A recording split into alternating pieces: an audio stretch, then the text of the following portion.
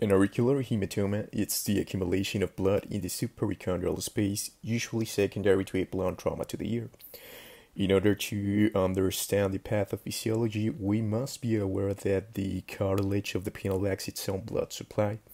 The only vascularized portion of the ear is the lobule, so the cartilage relies on the vascularity of the pericardium attached to it.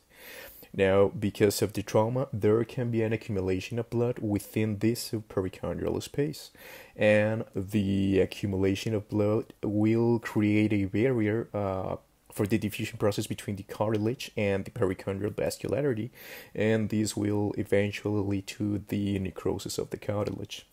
Now, the clinical findings that we will see is that the pinna can be ecchymotic and edematous, and there can be loss of the normal cartilaginous landmarks that we usually see on the ear. And we must also know that a failure to evacuate the hematoma may lead to infection, necrosis, and permanent disfigurement of the ear. And this is what we actually know as a cauliflower ear.